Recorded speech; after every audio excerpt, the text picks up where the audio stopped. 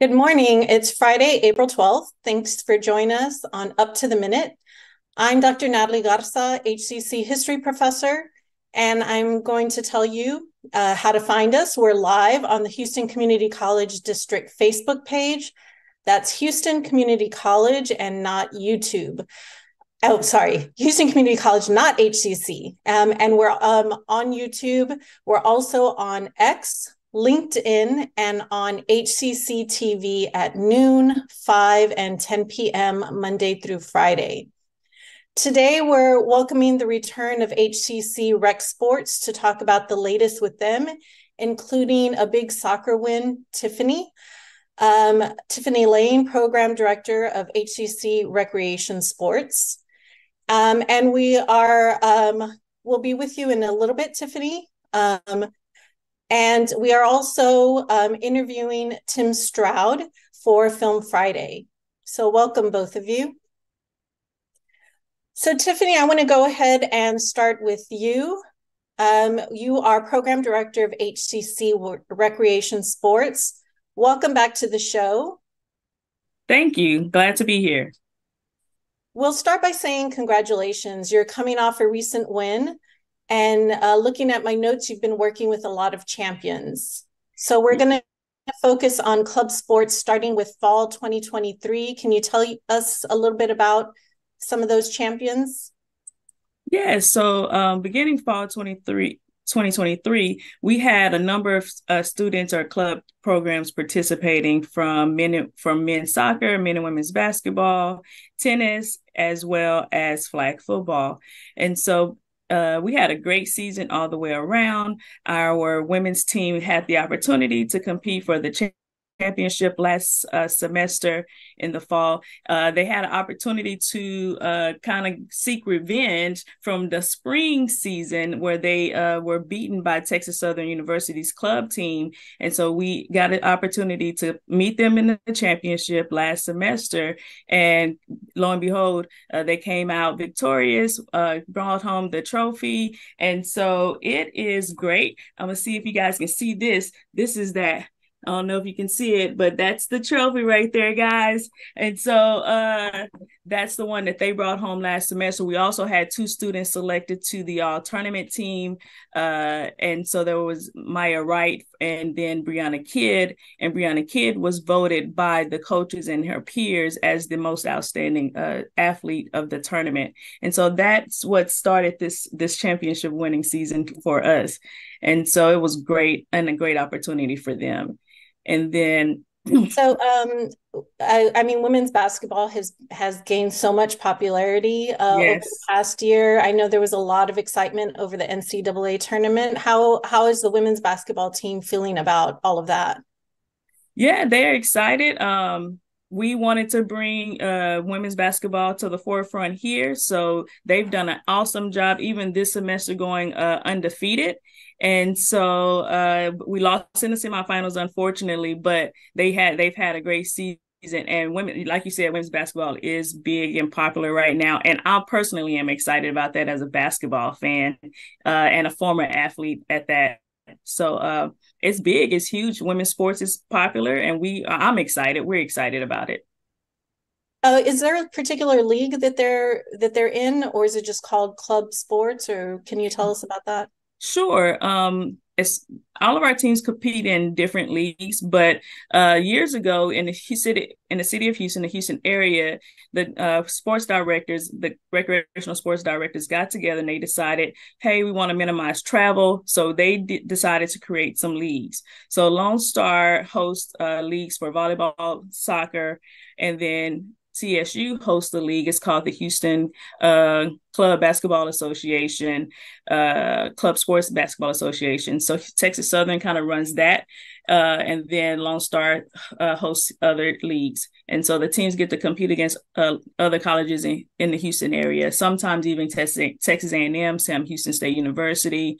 Lamar has competed, as well as Stephen F. Austin State University. So it's an opportunity for our students to compete against other teams.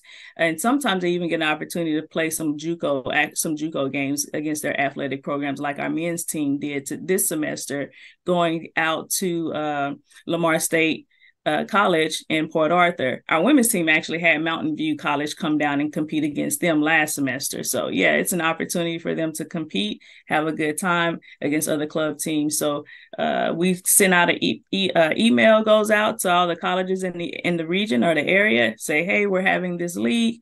Who all wants to sign up? And whoever signs up, that's who we compete against. That's great. I'm glad that our student athletes are getting an opportunity to do that and to, expand on their experience.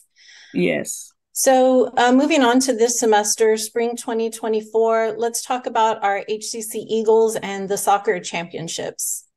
Yeah, so before I get to the soccer championships, I want to make sure to note that this semester we were able to bring women's volleyball back, and for them to compete, we were able to field a team for our women's soccer team since coming back from COVID. So we're slowly re-engaging those students in various sports. And so I was excited about bringing those two sports back.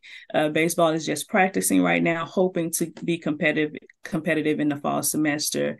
And so this semester we had baseball, women and men's basketball, women and men's soccer, and women's volleyball in our tennis program. So they're all competing right now. Well, tennis and volleyball are the only ones still remaining. Volleyball has the opportunity to compete for the championship on tomorrow, Saturday, at Lone Star College North Harris. And so they have a very strong opportunity or chance to compete for the championship. We're going into the tournament as the second seed. And then our tennis program will be competing for the championship the following Saturday, April 20th. And so we're super excited about these opportunities. But last weekend, our men and women's soccer programs had the opportunity to compete for the championship. They both played against the Lone Star College Sci Fair campus teams. And so our women, again, this is their first semester competing since returning from COVID, and they were able to finish second. They lost 0-1, and so they still brought home a second place trophy. We're super excited for them, having only 12 people in attendance. And so they fought hard. But the big game, the men's championship, the men's soccer championship, where they competed against Lone Star, we went into full time, which is 90 minutes, tied 1-1. And then so we went into extra time, which is another 30 minutes, still tied. And then you go to penalty kicks.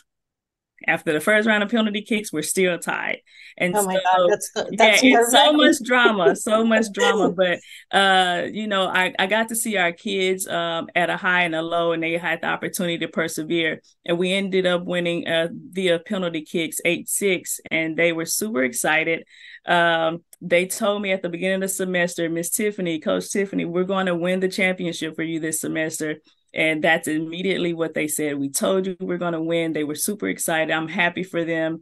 They fought hard. They went through some adversity where last semester we didn't have a coach. I'm stepping in, not very good with soccer, still learning the sport, but they did a wonderful job. I'm so super proud of them. Yeah, congratulations to both the men and women soccer teams. That's really exciting. Thank you. Yeah, my son plays soccer, so we've been going to games and things like that. And I've been in the Dynamo Stadium when it goes down to penalty kicks, and I have to watch through my fingers. I get so nervous. Yes, it is. It was very nerve-wracking for me. I'm standing on the side, so I can only imagine for them, those who are taking those shots, and then the students there watching their teammates. So yeah, it was exciting. So you said, we're still, we have some teams ongoing. The women's playoffs are going to be Lone Star tomorrow. Where are the tennis playoffs going to happen? The tennis playoffs will be at Lone Star Montgomery campus. The volleyball tournaments will be at Lone Star North Harris. And so we'll have that information up on our Instagram page, which is HCC_Club Sports. And then also, so that's the easiest place to find the information as far as those games and how they're doing well. Okay. And lastly, can you explain what the retention initiative is for rec sports? Yeah, so as we all know that we're here for retention is a big word right now. And so what we since we have our students and they're part of a team and they come to practice twice a week and they have games at least once a week. And so we've partnered with the advising department to speak with our students to go over their advising report and their academic advising report so they know to ensure that they are in the correct academic program. They understand how to read that report, so they know which classes they satisfied or which areas they satisfied, and which classes they have remaining to take, so they can either transfer or complete their certification or degree plan. And so that's been a great opportunity. We started re-engage those efforts this semester. Prior to COVID, we had a few sessions. And so then now we're re-engaging those students. So we had some students meet with Dr. King or Mr. King, Derek King over at Stafford. Our tennis soccer teams did last Friday. And so they went over their report, they asked questions, they were engaged. And so the idea there is to make sure our students are taking the right classes, they understand how to read their report, and they understand their resources as far as where to find their advisor, when they need to speak with their advisor, and also talked about basic needs and then our career services program, our opportunities. Yeah, that's really important. As you said, I'm an instructor, so we want to make sure that all of our students are doing well. And so I think we're all depending on the advisors to do a lot, and it's good when they're able to coordinate with different programs. Right. Yes. Okay, so thank you, Tiffany. Tiffany Lane, Program Director of HCC Recreation Sports. We'll have your info in the post after this show. Before I let you go, though, I want to know, let students know how to get involved in sports if they're interested. Right. Great question, Natalie. So they can email me at sports@hccs.edu. That's sports at hccs.edu. Again, they can follow us on social media. That's Facebook, Instagram at HCC Sports, HCC Club Sports. We also have a Rec Sports page. And then we also, what another initiative I've started this semester is also streaming some of our games. So they stream to Facebook and YouTube when we have the opportunity. And so we have some volleyball matches up, we have some basketball games up. So if you miss some of those, you want to go back and check out our teams, that is an opportunity again at HCCS Club Sports on Facebook, and on YouTube is HCC Rec Sports. So you look for that nice little eagle and you're in the right place. And then we also can be found, of course, on the HCC website, just searching club sports or recreational sports. Thank you so much, Tiffany Lane. Thank you for joining us. Thank you.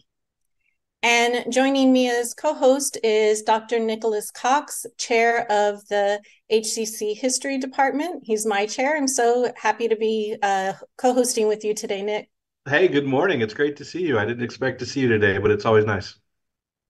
Yes. So we are bringing in Tim Stroud. You will be talking to Tim Stroud for Film Friday. All right. Well, let me introduce Tim to the program. Tim, you are the CEO of Stay Tuned for Vets and the host of our HCCTV's Veterans Voice program. Is that right? That is correct. And good morning. Happy Friday. I'm glad to be here. And congratulations to Coach Tiffany. I was horrible at sports in both high school and college. Excuse me. But now I know where they make the trophy. So I'm great at everything.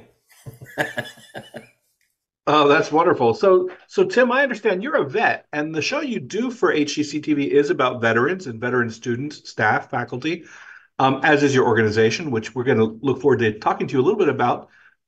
But first, can you tell us about this upcoming Netflix series, Mo? Ooh, yeah. So if you're not familiar with Netflix, of course, multi-billion-dollar corporation, and they've done what so many other of the channels have done is they pulled the eyeballs from the traditional TV stations and they're creating their own shows, and they're looking for unique opportunities to spotlight everything that is wonderful in the United States. The great thing about living in Houston, we're so diverse, and our cultures come together and just meld, which is beautiful, but we need to learn more about the stories. And one of the guys, Mohammed Nahir Mo, is from Palestine. He immigrated to the United States. His family went through horrific challenges, and he is a true success story. He's a stand-up comedian, and now they filmed that show in Houston, and they're currently filming for season 2. No, that's great. I appreciate that. I'll be honest with you. I binge a lot of TV on maybe Christmas break, spring break, summer break, but throughout the school year, I just kind of let it sit and forget about it until I have that time off, and maybe I'll come and catch up on Mo when I can. But I hadn't heard about that show. Filmed here in Houston. That's great. Yeah, I'm very similar to you. I don't watch a lot of television, but when I do, if I'm flying over to Europe to visit with my kiddos, or I'm on a trip somewhere, I'll listen to an awesome podcast like the ones on HCC. But the TV shows are a little bit more difficult. You either have to watch them or absorb them at a quick pace. The great thing about that show is that it's very well written. The acting is great and the editing is right on point. And even better is that it uses real people. And so it's not like one of the Real Housewives stories or one of those shows. This one talks about somebody's real journey, a little bit of Hollywood sprinkled in there. But they're using real people in the community to film these. And that's where we come in with the veterans. And they're filming in Houston, Austin, and Dallas, and maybe a little bit in San Antonio to tell his story of how he immigrated to the United States. And it's just so wonderful to see people that you know in the community appear on the big screen. Now, I understand you. What else have you been binging? I just wanted to ask you again. You mentioned earlier, I think you performed as one of the characters on the show. Is that right? Tell us about your experience as an actor on the show. Yes, and I apologize, Nick. Yes, I don't have a speaking role. I'm what's known as an extra. And my high school guidance counselor always says I was a little extra, but now I get paid to be an extra, which is great. And that simply means you don't have a speaking role. You're still in the scene. And so just imagine you're watching, the Age of Ultron or one of the Marvel Studio movies. And you see all the people running and screaming or talking in the background, but you can't hear them. That's me. And several others. We get to have a lot of fun. And on this one, I got a lot of FaceTime. I played a DPS officer or a Border Patrol agent. And when, without giving any spoilers, because we have to sign those NDAs, non-disclosure agreements. If you watch season 1, you know that Mo wound up in Mexico and he didn't have a passport. And so, ta-da! That's where I come into the picture with my team, and we filmed an amazing scene with just not adults, but families and all kinds of people to help tell their story, all in a humorous fashion, because it's one of those stories is that you want to hear about the struggle, but you also want to hear the strength. And it doesn't matter if you're in the military, a first responder, you like joking about stuff because that's a defense mechanism. Same with him. And so you riddle that into the show. Nicholas, it's actually very captivating. And it's one of the shows that even if I wasn't in it, I'd watch the show. You would binge it out. You'd binge it out. So I understand that there's, this is a stand-up comedian show, and it is also an action show about Homeland Defense and Border Patrol. Is it an action comedy? And how do you guys stay safe with all of this action filmed during the episodes? How do you guys keep safety on set? I'm going to start with that last one first, Nicholas, because that's a lot to unpack for anybody going to the set for the first time. Since I play an agent, and I also played an extra in the CW show Walker, which was filmed in Austin, and then Friday Night Lights, I played a sheriff. I think I'm being typecast here as a bald guy. I don't think I look that rough and tough, but they were like, "You're a sheriff." I'm like, "Okay, that sounds great." And so, but on all 3 shows, safety. What's the other thing? Fun, but safety are the first 2. But for that, we get on set and we get our uniforms, and then we dress up, and then we go to the props department. So we get our Batman utility belts, And we clip those on just like the officers do across the United States. But instead of real weapons and rounds, we get all rubber stuff, which is great. And the props manager will come out and says, displaying a rubber gun, issuing a rubber gun. And then he'll give it to a production assistant or one of his assistants. He or she say the same thing, which is excellent. They'll reiterate the same words, so you hear that. And then when they hand it over to you, they make sure that you know this is a rubber gun. Once it's in your holster and it's secure, do not remove it unless you are directed to do so, which is amazing because we all know the tragedies that happen on sets and the ones that happened recently in Hollywood. There was no reason for that because safety is just one of the steps that should be in there. And we absolutely complied with our direction that we have on set. And then we had fun.